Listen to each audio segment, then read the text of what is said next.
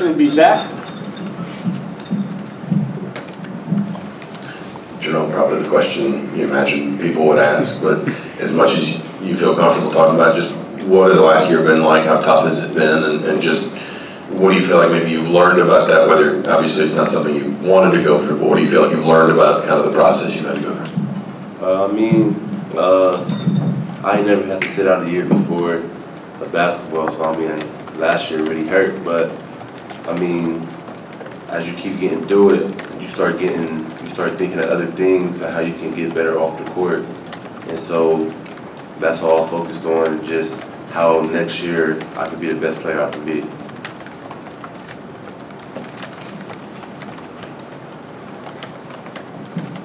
Jerome, to go off that, just not being able to play basketball, I mean, did you kind of go to any other things non-basketball related to kind of keep yourself busy and just kind of stay strong mentally? No, not really. I mean, I watched a lot of basketball. I mean, I just tried to be a student of the game, just learn more and more, I mean, as much as I could. And following up on that now, you're back and fully clear for all basketball activities. What's it like to be fully back in with the rest of your teammates? I mean, being out here, I mean, being back, I mean, I'm excited to be back with my teammates, seeing them practice last year, and seeing them, I mean, all the hard-fought games they went through last year. I mean, I was motivated to get back, so now I'm excited to be back. Jerome, can you talk a little bit about what these 3 years have been for you, now that you're a senior, and what you want to try to maximize here in your last year? It's been, like I said, like an up and down roller coaster. You know, have my high moments, have my down moments, but I'm just looking to enjoy my time with my team this year and just enjoy college for my last year.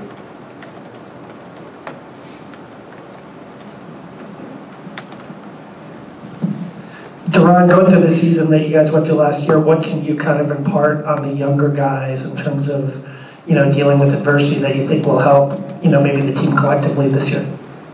Just tell them that, it's going to be a long season. We're going to have our ups, we're going to have our downs. As long as we stay focused on the goal and stay focused on each other, we'll be all right.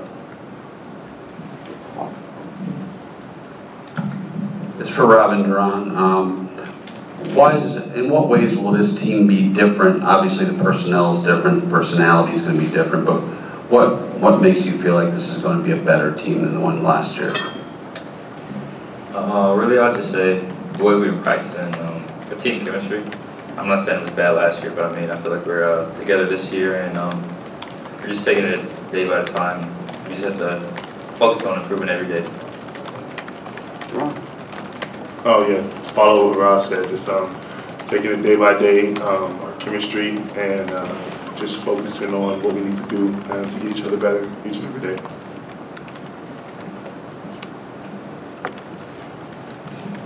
Jerome, you've obviously played against a lot of good bigs in your college career. Give us a player's take on Joey Brunk. What's he do well? How can he impact you guys?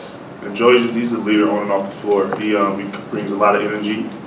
He won the title this year. I mean, over the summer for Warriors. So he just brings a lot of energy on and off the floor. He's a loud voice for us. To follow up on that, just talk a little bit about Trace Jackson-Davis, who's also new to the team, and maybe a little bit about Race Thompson. We should see a lot more minutes this year. Yeah, well, yeah, obviously from what you've seen from Race last year, he's a beast on the boards, and he brings a lot of toughness to the low post area. And Trace is not having played a game yet. He's very athletic, very cool, calm, collected kid. So I feel like we can use his athleticism to the best of it.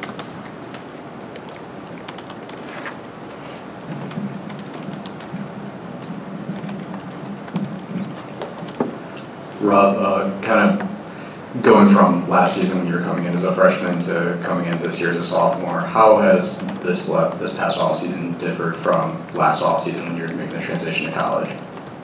I'd say the focus I had. I mean, coming in, you don't really know what to expect, so I used last year as a learning experience, and just build off that offseason. Jerome, to kind of follow up on Race, obviously your injuries haven't always been kind of as long-term as his concussion was, but you have been through one a lot like that where you've had to just be aside for a long time. How did you see him go through that? And I know that there was a period kind of had to be away from the team because he had to be kind of protected from light and sound and all those things. And what do you think he got out of that as somebody that probably spends a lot of time working with him in practice? Yeah. I feel like he's just knowing that, you know, you gotta come to practice with work hard, and you gotta seize every moment. I feel like he learned from being out, and no one likes to be hurt. So I feel like Race takes advantage of each and every moment he has on the court now since that injury. Jerome, being a senior, you've also seen the hardships that Jerome has gone through. What's it mean to have him back to the team and to the team as a player as well, not just mentally? I mean, Jerome's a key guy for our team, and it's, you know, it's always hard for someone to come into college and then not be able to play their first year, especially with the things that he dealt with. So you know, we was all there for him, and you know, now we're glad that he's back, and you know, he helps us get better. We help him get better. In the back. For Jerome, kind of a two-parter, if you don't mind. One, how much, when you were sitting out last year, did you think you could have helped? How frustrating was that? And two, I guess, just what kind of shape are you in now as we get ready to get going? I mean, last year, before I got hurt, I was doing really good. So, I thought I could help the team out real good. I felt like the team was, I was really fitting in with the team. What was the second part of that again? What kind of shape are you in now as we get ready to get going? And then now, I feel like I'm better, and I feel like I know my role, and I know what coach is going to expect from me this year. And last year being a freshman, I didn't really know what I was going to expect. So this year, just having experience and being here and just being around everybody just showed me a lot. Rob, coming off your freshman season, as a point guard of the offense, what are you going to be expecting out of yourself this season? Just be better than I was last season, really. Just focus on each day, just win the day, really. Just keep improving myself on and off the court, so classroom, and just being a leader, really. Being a leader with the teammates, and I feel like that'll take us a long way.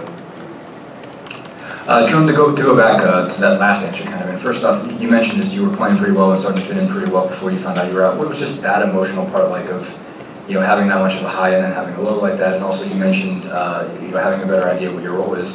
What do you expect your role to be like? You're obviously a guy with a lot of perimeter and post skills. You know, how do you feel like you're going to be used with this group? They recruited me for my versatility, and I feel like I'm versatile, and I feel like I could just be anywhere on the court that he wants me to be. And so, I feel like that can help the team a lot. For Daron or Rob, I'm curious, do you see any changes, any differences in the way that Coach Miller and his staff have approached this particular season, as far as things he's emphasizing or anything of that sort? No, not really. Every time we practice, we want to go as hard as we can, and just keep pushing every day. So I would say that's a big difference. Jerome, you got anything to add? That was it right there. Daron, you've had to deal with your fair share of injuries through your career. Tell me a little bit about how you feel right now and how important it is for you to be able to play a full season this year and show what you're really capable of. Yeah, no, I feel pretty good right now. I'm just, you know, taking better precautions to my body. Obviously, continue to, you know, improve my diet. But yeah, like you said, overall healthy. I'm healthy as I can be right now. So, you know, just continue to work hard in the gym, on and off the court, and I feel like if I can play a whole full season, you know, that would be contribute to my team a little bit more, help us out a lot in the long run. Jerome, you talked about watching the game as an observer more. Were you just watching film of your own team, or were you watching NBA games? I mean, what basketball were you consuming? Yeah, I was watching a little bit of both. I was watching college games. I got to get used to, I'm trying to see how the game is played and like what I'm missing while I'm out there. And then I watch NBA too. They're great guys in the NBA, so if you watch them, I feel like you can get better.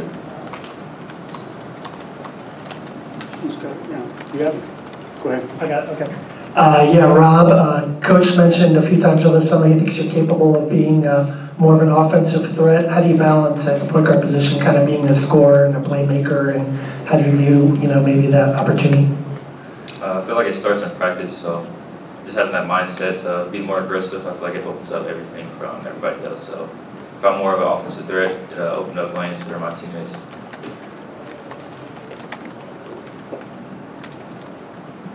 Rob, you got a lot of buzz last year about your on-the-ball defense. I guess 2 parts on that. 1, is that something that you can improve on over the course of your career? And 2, how much pride do you take in that?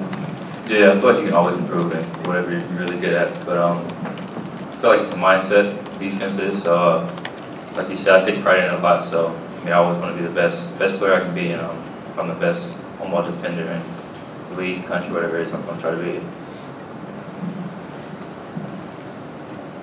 Rob, Coach said over the summer that Romeo would stay with you guys, sleep on your couch. What was it like kind of still having him around, and what did you guys kind of do and hang out and just having that relationship? Oh yeah, he was my roommate last year, so obviously we miss him. We'll miss him this year on the team too. So he's one of my best friends. So we'll be really good friends on when it comes to basketball or not. So. Jerome, you're high school coaches, and you coach, both describe you as somebody sort of obsessed with personal development as a player, that getting better every day was something you're really obsessed about. Is that kind of a mindset that helped you get through last year? Yeah, like I said, it's ways to get better when you're not playing. So that's what I really focused on, and that's what I really emphasized on myself to get through my injury.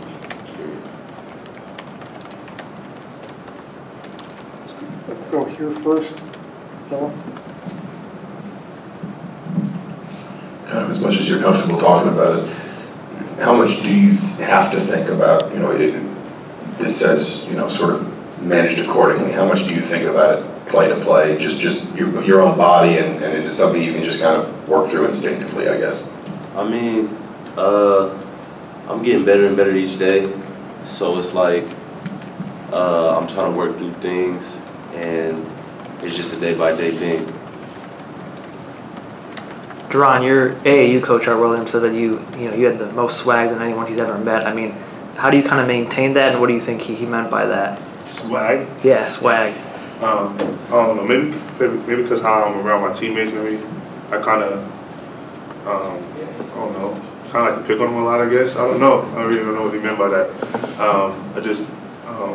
Maybe because of the way I carry myself on the court, my mindset going into the games, could be a lot of different things. Anything else for this group? All right, thank you guys. Thank you. Thanks.